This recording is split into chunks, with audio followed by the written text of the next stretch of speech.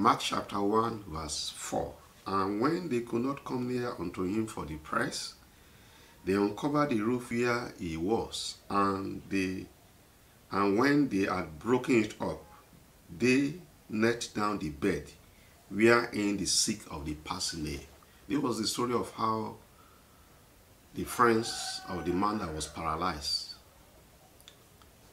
used strong faith, strong desire, strong determination in order to gain access to Jesus Christ, in order to receive their healing. The man was eventually healed. But the essence of this verse is that this year, as you step out, this year you need to step out. And as you step out, you have to step out with determination. You have to step out with confidence. You have to step out with viewness in your heart.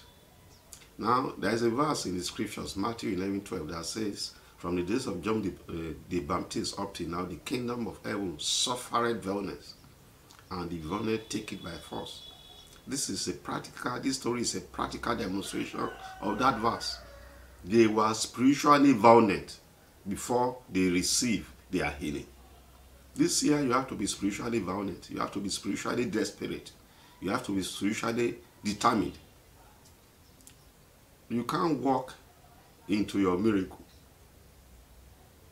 Success is a culmination of the actions you are taking now, or the actions you have took in the past. The actions you have taken in the past. Now, failure is a culmination of the actions you refuse to take in the past. But this year, you shall be determined, you shall be desperate, you shall push until you succeed. Heaven delivers you from the spirit of procrastination. Heaven delivers you from the spirit of docility.